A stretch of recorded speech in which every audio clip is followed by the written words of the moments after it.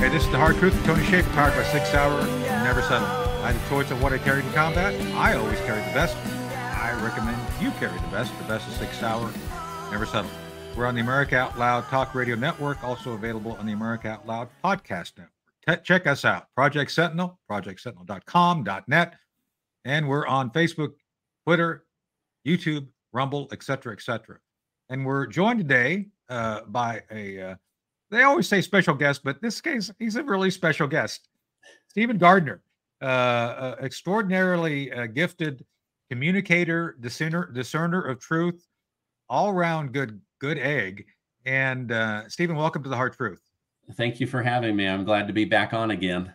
Thank you. No, thank you. So I am truly fascinated, and I wanted to bring this up for our audience to understand. If they don't see you, if they don't watch you, they better, because one of the notable features of your podcast and what you do on YouTube is you are very ambivalent to political wins. And I hope you take that in a good way. It's like, yeah, I don't care the direction of things. I just want to get to the truth, which is a unique and often ignored element of a lot of folks. And you go right at it. And I just wanted, what is your philosophy? How did you get to the point of where you just wanted to kind of shove aside the politics and get right to the center of the issues?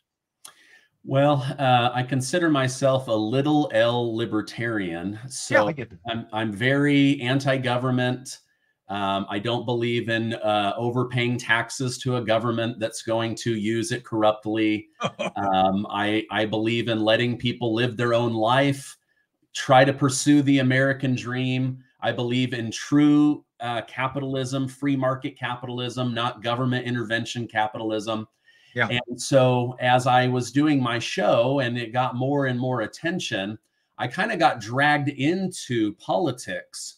And regularly I'll meet people on the street. They'll say to me, "You just must love politics because you talk about it every day." And I say, "No, I'm actually so grossed out by it that I can't not talk about it every day." And so as my channel has gone from 0 to 1.5 million subscribers, amazing. What I've just tried to do is read between the lines on what is the truth between what Democrats are saying and what Republicans are saying, what the government wants and what the people want, and then try to give that in about a 15 to 25 minute show every single day. And I noticed you've done a couple things at night, which is good. I've seen you jump on if you think something's important, which is great. I think your audience appreciates that. You said, I can't wait. I got to go do this. And I think it's very important, because what I and others have recognized now, and I'll just admit this to my audience, I don't watch mainstream media. I go to sources I trust. I trust you. I trust the Duran. I was on with those guys recently. And I was hoping that Simon LeBon would show up. Apparently, it's not Duran. It's just one Duran. Who'd have thought, But I had a great time with those guys.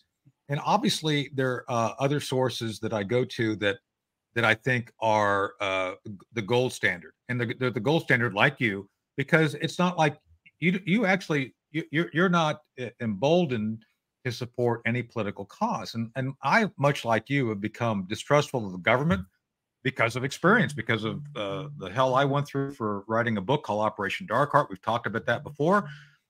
We ended up winning our First Amendment lawsuit because unlike Joe Biden, my ghostwriter actually worked with me, and we referred and went to open sources. We went to things that were already out. So there wasn't me going to my basement saying, "Hey, I found the classified documents. Let me read them to you," which is like, really? So we'll talk about that. But I really do want to get people to understand kind of who you are and why you're here. And I think the audience we go to on America Out Loud should be, if not already, watching you. So without further ado, let's jump right into the morass.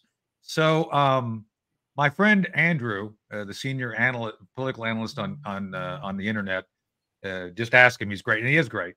Andrew did a great thing, video that kind of went through, and the summary of his video is Biden lied about everything. I mean, it's just, there's not much I could see, and like even the whole say her name thing should have been say her name correctly.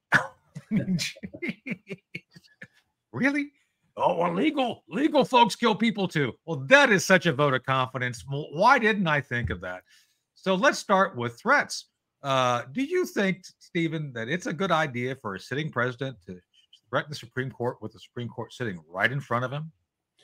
Well, no, I don't think he should have threatened the Supreme Court. Also, I don't think that he should have stood by idly when they were protesting in front of their houses, threatening their lives, disrupting their families. After the Roe v. Wade law was overturned, they did nothing to protect those conservative judges. And I believe they would have been very happy for one of them to be taken out and replaced by a new Joe Biden pick of the day. But no, I don't believe he should have threatened them on national TV. I think that set a really bad example. I think it was unpresidential, unprofessional. And I understand what he was trying to do, which was like, hey, you guys have just woken up a really large voting base. But guess what? Half the country's women, regardless of the policy. Half the country's male, regardless of the policy. So to threaten them on something like gender, I thought was a little bit kindergarten. But yeah, I think it was an unprofessional, unpresidential move to threaten the Supreme Court on live TV. And to me, it's many of the women I speak to who I'm friends with, we're going to talk about one later today.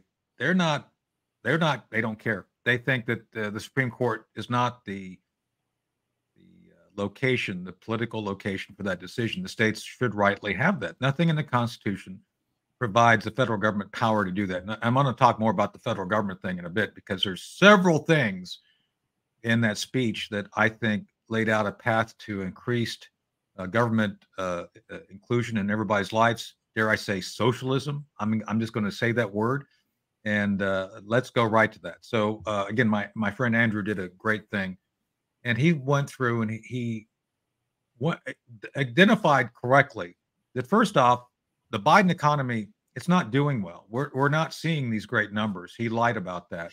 He didn't reduce the debt. He didn't actually do anything to benefit workers. If you look at the stats, and Andrew does a great job of breaking it down, how, yeah, he recovered most of the jobs, and then the growth actually isn't growth of new jobs. It's actually diminution of full-time jobs and replacement with part-time jobs.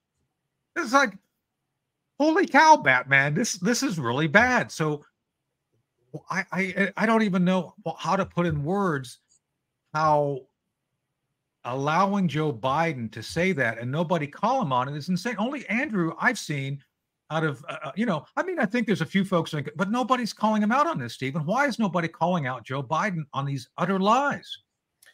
Well, because most of the people that have a big platform are liberal Democrats. Yeah.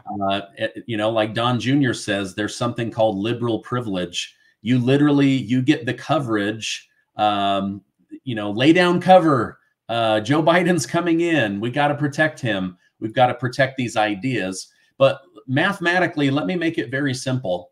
During the lockdowns, about 40 million people lost their job. Before Trump left office, 20 million of those had gone back to work. We're still down 20 million. Now, Joe Biden, the greatest job creator in the universe, has put 14 million people back to work. So we're still down about 6 million jobs. But when you dig in to those 14 million, as you said, most of them are part-time. Yeah. So as a father, as a provider, it actually is a distraction from my income, and it is a burden to me and my family to have to split my mind and my talents and my time at two different places instead of just being very effective for my employer at one place. Instead of liking what I do, digging in, using the talents I've developed on my own and the ones God gave me since birth. But if my mind and my time are split, then I'm actually less effective for America, and I'm less effective for my family. And that's what we're seeing people taking on extra jobs to keep up with the inflation that we were told was 9%, when in reality, it was closer to 25 or 30%. And the greatest, simplest example of that is we went from the dollar store to the $1.25 store. That means it's a 25% increase, not a 9% increase. But this Bidenomics, they are trying very hard to push away from this concept, because what they're realizing is Bidenomics equals bad economy. Well, it is. And this 25% tax on all billionaires. Are you kidding me? What is it about the left? They don't understand. You lower tax, you increase the margin, you get more money. And instead, they're going the other way, where they're trying to burden this thing. They're going to push businesses out of the country, which, by the way, Trump recovered a number. When he lowered the overall rate, people came back. And gee, you can tax people. They're not as. And then you're going to push people out. And the other thing is, like any taxes of billionaires is passed on to those corporations which are owned. Essentially, billionaires don't pay any more taxes than they want. They do that. So why is it, knowing this fact, the way things work, why is Biden pushing for this 25% tax? It's a great soundbite.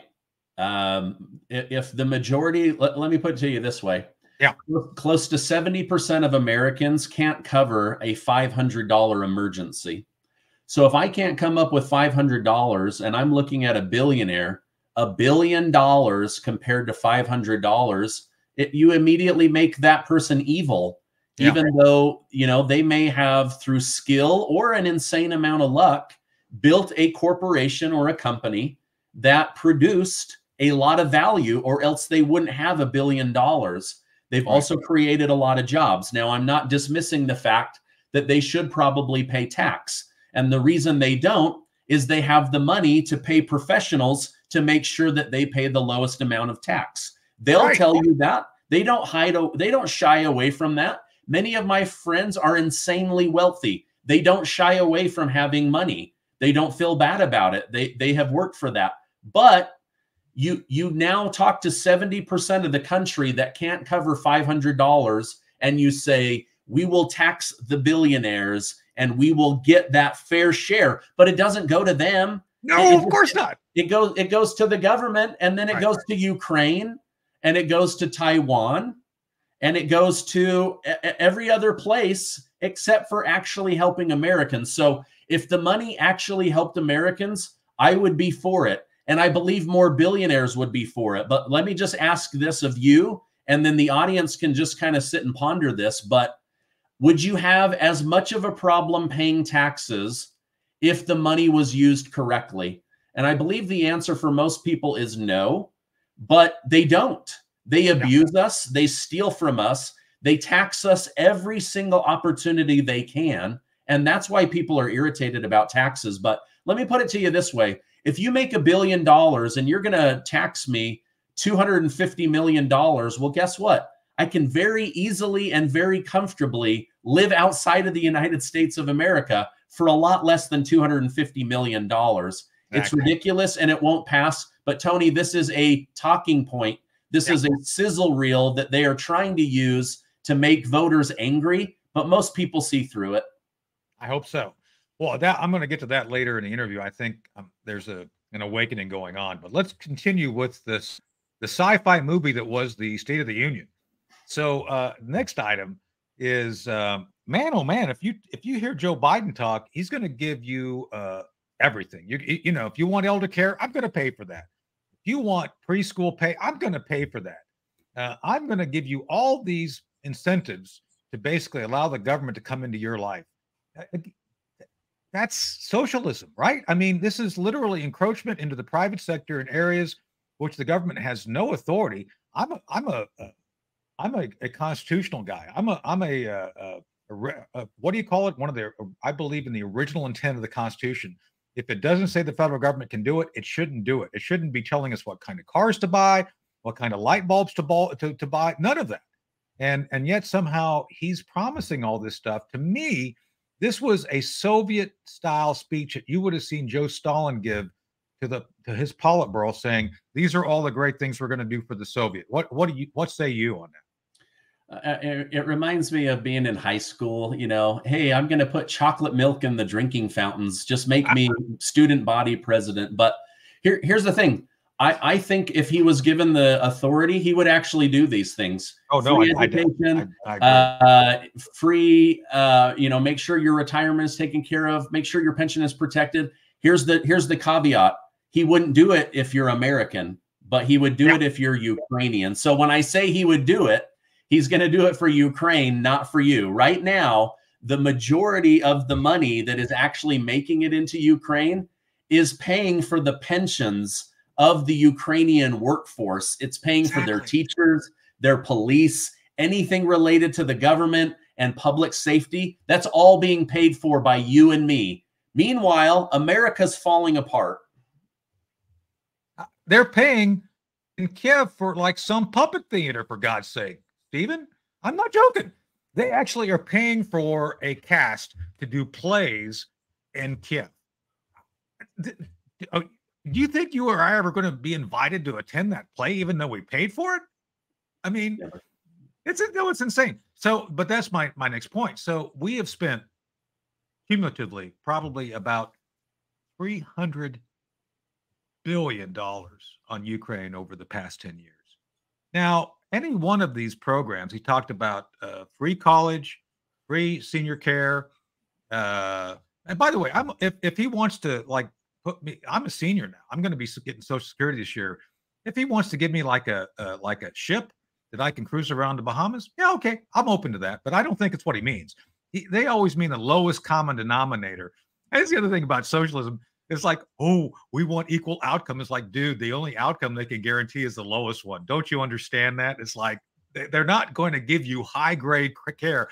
It's like your senior care. It's going to be like a nurse stopping by 3 times a week, hoping your relative takes his Tylenol. I mean, it's like, anyway, I digress. My point being is that the $60 billion they're talking about trying to send to Ukraine, Stephen, couldn't you use that money for domestic things, all these great programs? Yeah. I mean, am I missing something here? Yeah. The best way that I've heard it put was from RFK Jr. He said, how much better would the United States of America be if we had spent the $9 trillion over in the Middle East on American citizens?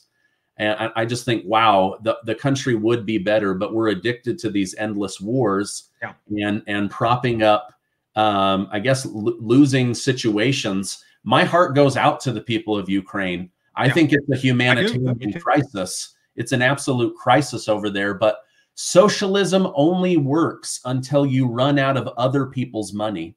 Yeah. And that's what if you want equality of outcome, the only equality is that everybody is equally miserable, except for the oligarchs. Yeah. The wealthy, the elites, they will always be at the top. Just look at Hamas. The leader of Hamas is telling people, use your people as shields, use schools, use hospitals. Meanwhile, he's living on the ocean in Qatar as a billionaire because he's stolen all of that United Nations money. Right. It's disgusting. And so, you know, the American people, the American taxpayer, we are being abused. We are being abused. And the problem is none of us know what to do. Like, if you ask me, what's the solution? The only thing I can come up with is vote for better people. Yeah. Well, I want to talk about it in part 2 of the show when we bring up the breast team in. But let's continue that line of thinking regarding domestic pain. Stephen, I got to ask you, you don't feel better about Joe Biden going after shrinkflation?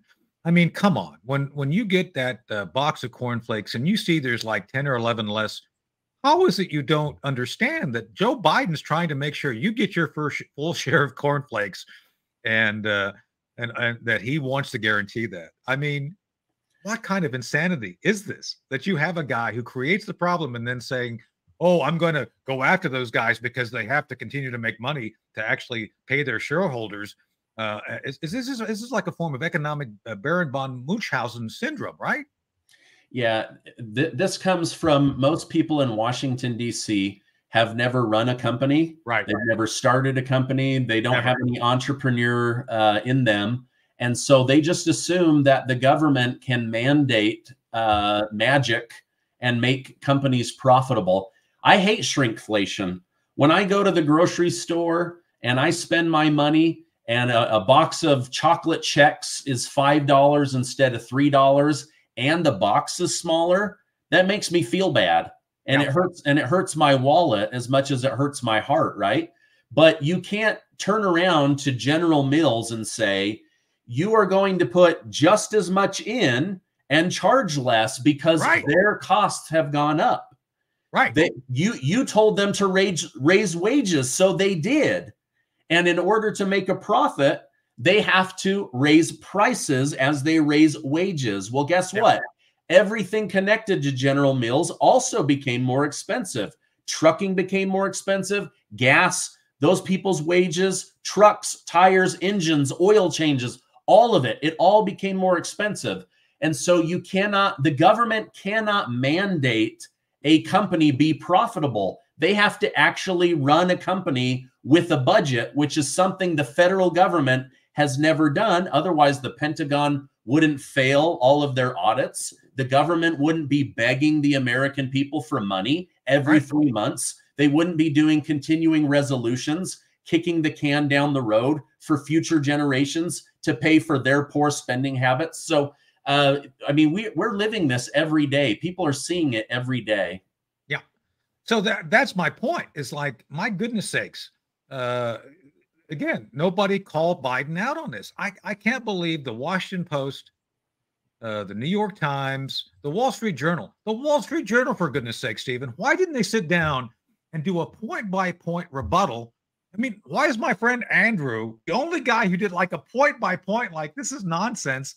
Wouldn't the Wall Street Journal serve the American public well by pointing this out, that, gee, maybe some of these gadgets and gimmicks, they're just trying to distract you from the core issue of the failure of government, and Joe Biden trying to insinuate more government control or put us more in debt. Now, so let me go to the next point on this, which I think is deadly bad, and that is the climate core. This thing he threw in there, it's been around for a while, the climate core. He wants to essentially put the climate core on steroids. And this climate core is something that Joe Biden, and the White House are pushing.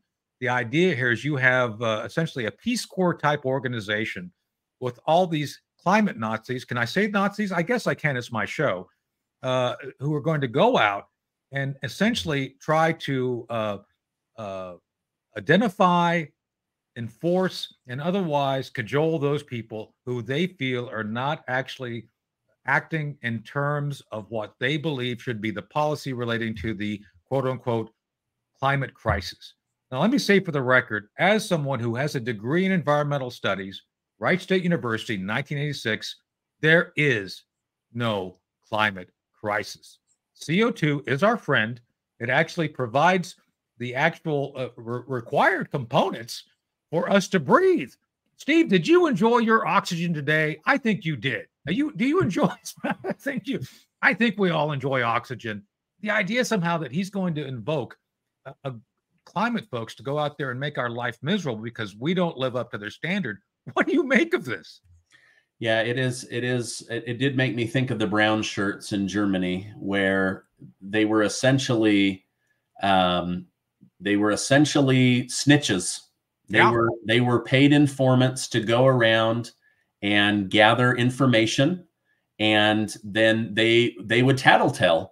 And I mean, can you imagine 20,000 people going around harassing corporations, harassing mom and pop businesses that are just doing their best to make a living and maybe hire a couple of local people? I think it's really bad news. The thing that scares me the most is that he wants to triple that number by the time he gets out of office, which means 60,000, which is over 10,000 in each state. 10,000 people in each state being snitches and tattletales. Yeah. I just don't know how it's constitutional. Like I said, I don't remember seeing it in the Constitution that says the government can pick what kind of energy you decide to burn or use, since there is no justifiable crisis. And this is what drives me nuts about the way they do things. They will take a brand of pseudoscience and blow it up.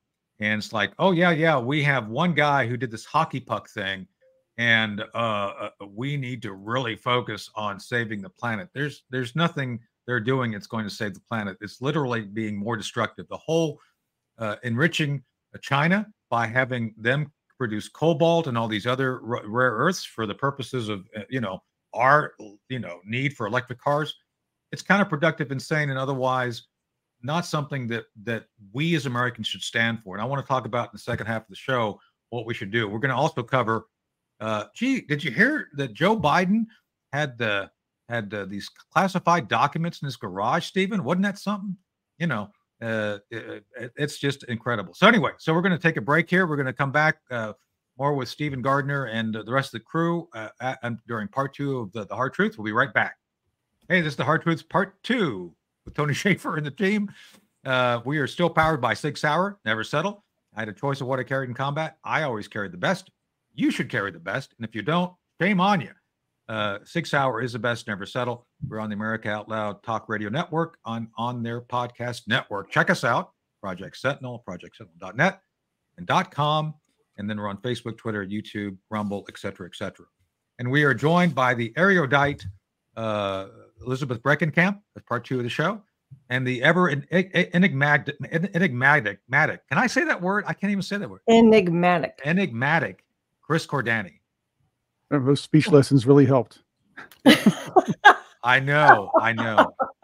It's like it's noon, and I got to go for a bike ride to get out in the sun. So, and we're back with Stephen Gardner. Stephen, thank you for hanging around for part 2.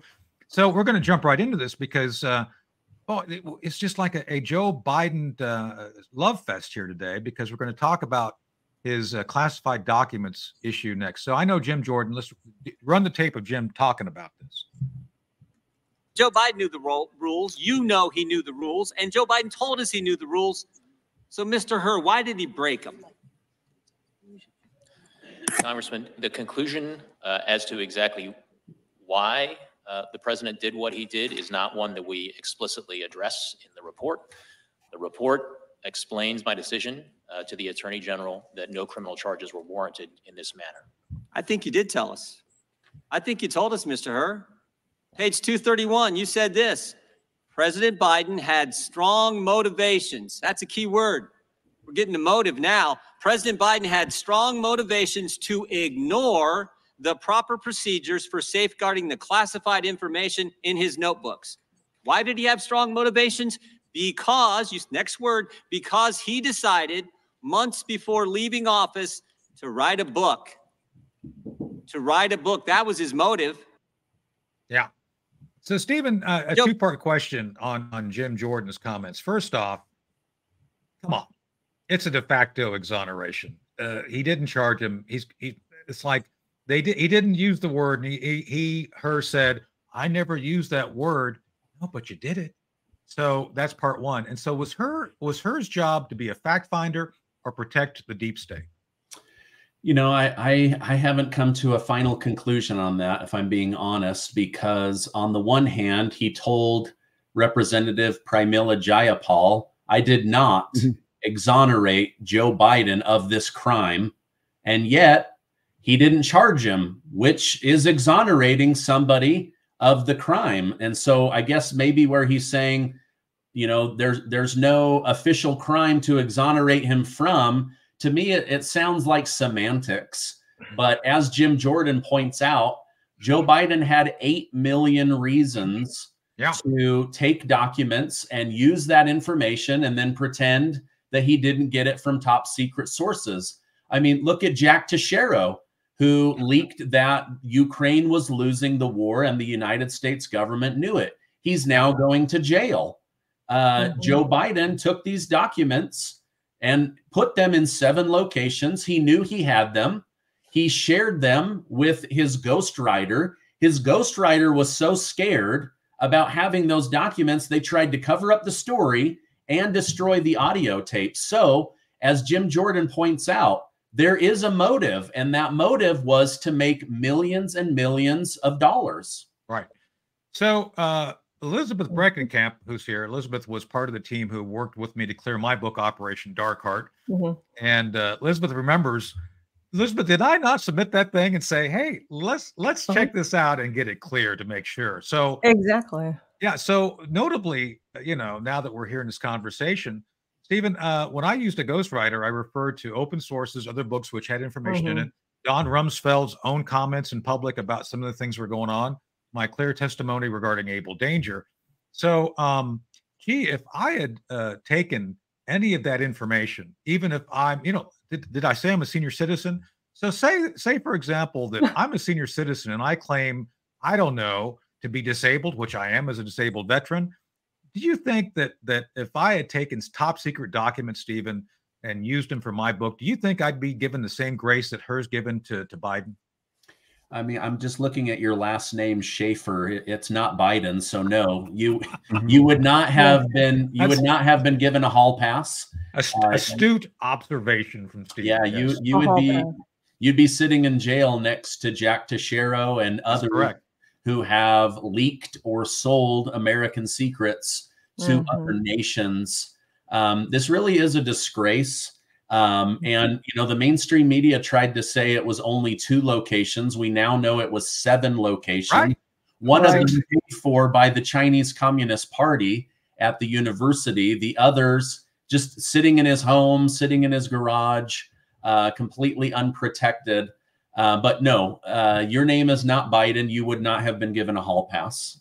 So, and that's one of the things that is notable regarding the fact that they didn't even explore why those top secret documents were in his garage. It had nothing to do with the Corvette, by the way. It had to do with a guy named Hunter Biden. And I would argue that Hur did not go down certain paths. There's certain paths they didn't go down regarding 9/11. I've had some experience with this dealing with the 9/11 commission. It's like, yeah, we know there's a dead body in that room. We're not going to open that door. I think there's a similar construct here going on of why they didn't look at, gee, what were those documents doing in Delaware and who else had access to them? Because by all accounts, Joe's son, Hunter, had, well, geez, if it's sitting next to the Corvette, anybody can technically walk up and take a look. Right, Stephen? Am I missing something here? Yeah, you're absolutely right. And, Hunter is now being investigated for cheating the IRS $1.4 million. I mean, how's Joe Biden going to get 25% out of a billionaire if he can't even get 1.4 million out of his own son? But I digress. The reality is I have to imagine that Robert Hur was under a tremendous amount of pressure, not only from fear for his life and his career and his family, but also for fear of retribution. I mean, and so I have to imagine as he's going through looking for the truth, he's also looking for off-ramps. And the best off-ramp that he could come up with is this low-energy senior citizen with a poor memory couldn't stand in front of a grand jury of 12 people. Therefore, even though there's a crime, we're going to sweep it under the rug because he's too frail. And then I kid you not, a week later, he's hopped up on Adderall, screaming at the top of his lungs at the State of the Union. Which is it? Is he a brilliant president with incredible energy and a sharp mind and, insults at the hip, bam, bam, ready to go at any moment? Or is he an old senior that's frail with a sketchy memory? I don't know who Joe Biden really is. Yeah. So Chris, you want to go to the next clip? Split personality. Go ahead, Chris. You saw the frail guy at the State of the Union too, when he had to go off script. But I don't want to go way off script here. Tony, you wanted to, let's see, should we do the Adam Schiff one or should we let's do Adam Hank Schiff. Johnson? Okay. No, let's do Adam Schiff next. Yeah, a lot of the Democrats tried to make this a Trump fest, but this was even better. Adam Schiff, Shifty Schiff, if you will, wanted to was upset at her not for what you guys were talking about, not for the actual investigation, but for not hiding the information he found during the investigation. One quick note: he didn't hide it well enough. One before you run the clip, Chris, I need to note something. My friend Louis Gomert used to have an office right next to Adam Schiff's, and for whatever reason, every time I walked by Schiff's door, it always smelled like brimstone. I don't know why. It's just a mystery. Keep going. Sorry, I didn't mean to bring. Let's hear from. You had to know would have a maximal political impact. You understood your report would be public, right? I understood, based on comments that the Attorney General had made, that he had committed to make as much of my report public as consistent with legal policy and legal requirements. And you could have chosen just to comment on the president's particular recall vis-a-vis a document or a set of documents, but you decided to go further and make a generalized statement about his memory, didn't you? Congressman, I could have written my report theoretically in a way that omitted references to the president's memory, but that would have been an incomplete and improper report, and that it did not reflect my analysis. You could have written your report with comments about his specific recollection as to documents or a set of documents, but you chose a general pejorative reference to the president. You understood when you made that decision, didn't you, Mr. Hur, that you would ignite a political firestorm with that language, didn't you? Basically, what Adam Schiff was saying was, "Nuh-uh, you shouldn't have said that." That's basically it. Right. But Stephen, this is a question for Stephen. So basically what Schiff is saying, you shouldn't have followed the rules and actually fulfilled the charter you were given by your boss. Is that what I'm hearing here, basically? Yes. I mean, but what I heard was Adam Schiff saying, why didn't you write this the way that Adam Schiff would have written it, which is to provide cover for Biden and then somehow make this about Donald Trump. Yeah. That's what I heard Adam Schiff saying, which is by telling the truth, you've embarrassed our side of the aisle. Why didn't you write it to prop up our side of the aisle, which is what we do for ourselves? That's a really good observation. Yeah. This is interesting because that is exactly what they wanted. And the Democrats there, many of them turned this into a, well, look what Trump did sort of hearing. And one big thing about this is the Democrat vice president, Joe Biden, had no authority to declassify documents before he took them out of the White House. No. A president, a sitting president, i.e. Donald Trump, had the authority to do so. So when the media says classified documents, they were really formally classified documents. They have been declassified, or else it would kill the argument and it would be a non-story. You're exactly right. They're going to lose the argument in the Supreme Court about Trump. Trump has the ultimate plenary authority about what's classified and not classified. I just don't see it. Yeah, you're right. Anyway, all right. Do you want to run one more? You want to run Hank Johnson to see if Guam has flipped over yet from those B-52s we've got parked there? Here you go. Now, this is funny because Hank Johnson, a representative out of Georgia, decided to float a conspiracy theory. These are always fun. I've met Hank Johnson. He's fun. Society. I am not a member of the Federalist Society. But you are a Republican, though, aren't you? I am a registered Republican. Yes, sir. And you're doing everything you can do to get President Trump reelected so that you can get appointed as a federal judge or perhaps to another position in the Department of Justice. Isn't that correct? Congressman, I have no such aspirations, I can assure you, and I can tell you that partisan politics had no place whatsoever in my work. It had no place in the investigative steps that I took. It had no place in the decision that I made, and it had no place in a single word of my report. Oh, boy. Oh, my God. Now, the other thing is, who's the idiot tapping the microphone? Okay, that's number one. That's the first question. Oh, yeah. I'm tapping mine. There we go. But that's okay. You're not interrupting her for some reason. No. But this is where they were going. They were going, well, you must have done this because of this. You're a Republican. And he even tries to say, well, you're a member of the Federalist Society, trying to imply that. And no, that's not true. So look, I understand, Stephen, Tony, you are right. The man went as middle of the road as he possibly could. The fact is, he left the door open for all of us to discuss as to whether, hey, he's really competent to become president of the United States or be reelected as president of the United States, or did he really commit a crime? Fact is, he was a competent or mentally competent vice president, I had to say mentally competent, who read classified information to somebody who should not have had that information. Well, that's right. Stephen, what do you think? So I think the summary of our show today, just because we're going through things with this questioning of her, the self-proclaimed comments of Biden himself relating to the fact that he lied to the American people. By the way, he went in a press conference when he basically said El-Sisi was a president of Mexico, which I did not know that. I know General El-Sisi. I did not know he was president. Must have been a chapter I missed in his life. But he also said during that press conference, Biden said that he did not give classified to his ghostwriter, even though it's plainly clear that he had 8 million reasons to do that. What should we do? You said this is something. So what do you think we should do about this? Because clearly, Andrew, you, a handful of others, we're trying our best. We're part of the team trying to get the truth out there. And I don't think we have an agenda. Am I Republican? Yeah, but I'm not stupid. I'm not going to pretend that something's just fine when I know it's wrong. So what do you think we should all do about this? It's like the emperor's new clothes. Yeah. Well, my first thought was Robert Hur did not make Joe Biden take those documents. So he's not responsible for that fact. Joe Biden did not make him share those when he sat down with his ghostwriter. Robert Hur did not make Joe Biden either have memory lapse or pretend to have memory lapse every time something came up that might send him to jail or actually be against the law.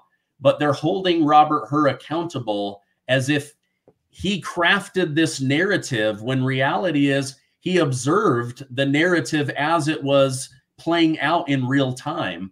Joe Biden is the one that couldn't remember when Trump was president, that couldn't remember when he was vice president, that couldn't remember the documents, that couldn't remember when his son died or how his son died. Like these were things that Joe Biden said. It's in the transcripts that have now been made public.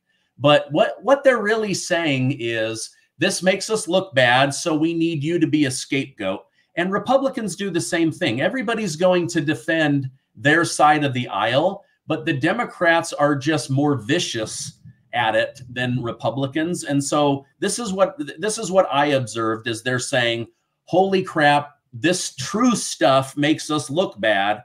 We now have to find a scapegoat or some other story to distract the American public.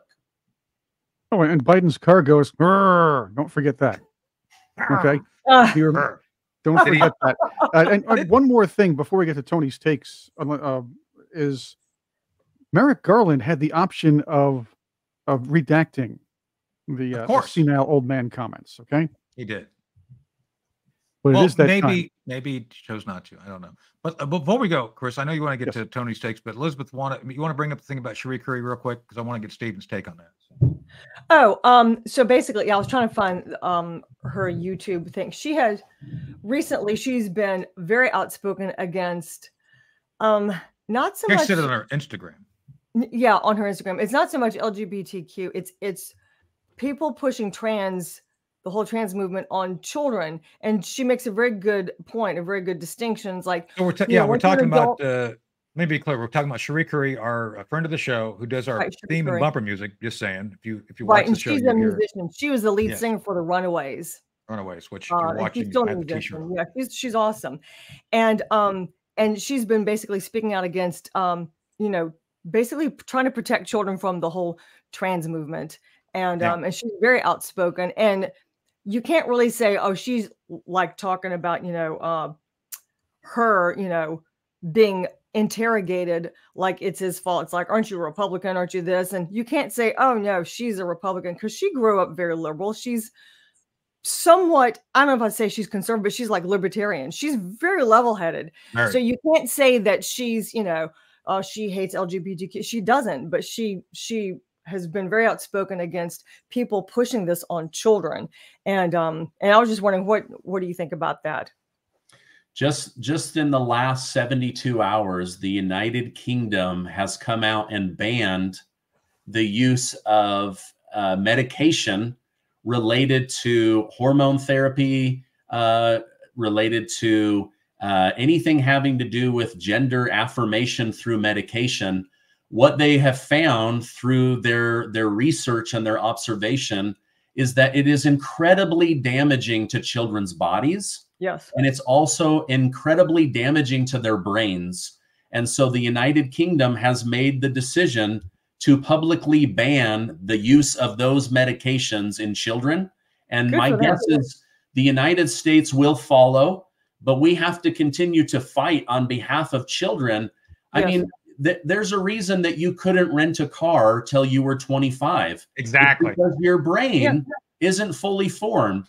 There's a reason that you shouldn't vote or join the military until you're 18. You're not fully formed. Right. And so to say that somebody knows what their gender is at an early age, or to fully understand their body, their chemical makeup, their hormones, I just think it's incredibly dangerous, especially when it comes to these surgeries and when it comes to intervening with hormones and medication that essentially changes somebody from who they are to who they think they want to be. But the reality is most people down the road, they regret it and they try to reverse it, but now they've reversed it with a lot of health complications.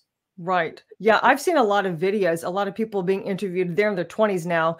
And like just 10 years ago, they were confused and they, you know, their parents did not stand up, you know, they should have, but I don't want to blame it on too much on the parents either. It's really like the medical establishment. Yeah. They went through all the surgeries, the chemical castration, all these different things. And now they're regretting it. And they realize, like, especially for women who are trying to be boys and now trying to be female again, they're infertile.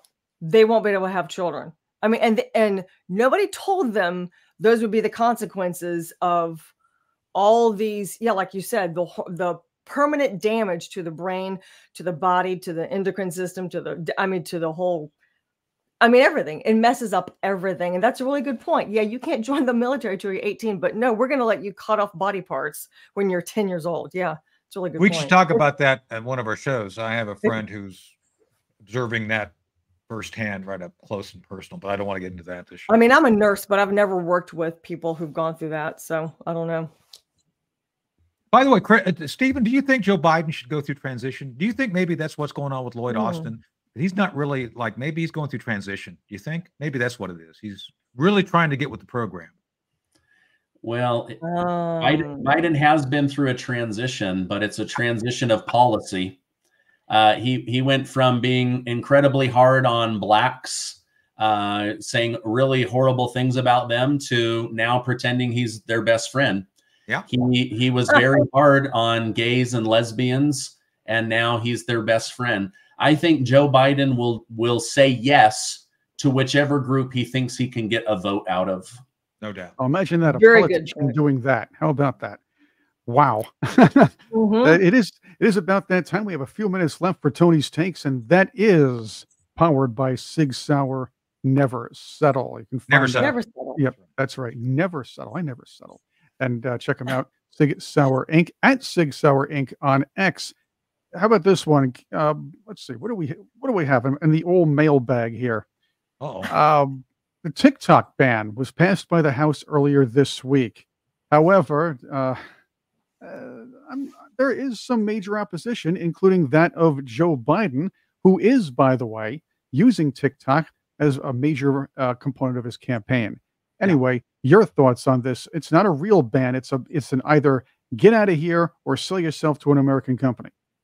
Well, Joe Biden is deciding to use it because he's trying to create the image of being a hipster, and look no further than how I'm going on the limb here. I'm going to forecast that he's going to essentially channel the Jack Nicholson Joker when he decides to really jump on TikTok. You know, he's going to be with that permanent kind of big old face, as Stephen just said. He's trying to get in great. So he's going to have that big old smile. That's going to be Joker Joe Biden. Yeah. Well, he's losing with the younger generation, and so he's trying to connect to them. It's not really working, in my opinion, because he just comes across as an old, feeble grandpa, and they're not on there. TikTok is used for education, conspiracy theory, and entertainment, and he's not going to point out his own conspiracy theory because they keep coming true. He's not going to be funny because he's not funny, and he's not going to be educational. So he's on there. You know, maybe he'll pick up a vote or two, but this is about getting votes, where the contrast is Donald Trump wanted to originally ban TikTok. I did a video on this, so I know that to be true. He's now saying, wait a minute. Yes, we do need to make sure that there's not a national security issue, but competition against Facebook is actually really good for America. And so he's saying, you know, make sure it's not a security issue, but then it's freedom of choice. If that's the platform you prefer because it's, you know, under a minute or under 3 minutes, then good for you. I don't personally use TikTok because I prefer YouTube. But I think Joe Biden made a mistake by going on the very platform he's trying to ban. It looks very hypocritical. Yeah, look, I personally use Instagram, which is Facebook. I do a lot of stuff on there. I don't do anything that's got me banned yet, although, you know, the year is young. But I do believe competition is good. But I do believe, and I've said this just today on when the time we're taping this, I was on Newsmax talking about this at noon. Any software that's produced by China, produced by a Chinese company that essentially owns its existence to the CCP, the Chinese Communist Party, will do and say whatever it has to support the Chinese policy of undermining the United States. So I was one of those who was a pioneer in what we call weaponized technology. I know what's possible when you have a program on your phone. Let's leave it at that, because I will probably get in trouble talking about things which were beyond top secret at the time. But suffice it to say that if you allow a program on your phone, the chances are whoever built that program owns your phone. Just saying. So It is what it is. And speaking of it is what it is, we've come to the end of another hour, right, Chris? That went by really quickly this time. It did. Always is. We did our pre-test, you know, I emailed her, it was like, this is going to be a fast show, and it has been. So Stephen, God bless you. I really appreciate you coming on, and I sincerely appreciate everything you are doing to help people learn about the reality in which we live, not the aspirations of the left, which really aren't helpful. Yeah, you're welcome. I'm grateful for the opportunity to come on and to continue to spread the truth as much as I can. And so we'll be back next week with another edition with Chris Cordani, Elizabeth Breckenkamp, the whole team. Thank you for being here. We appreciate your support. Check us out on Project Sentinel, and listen to us on the podcast. And we'll be back next week, and see you then.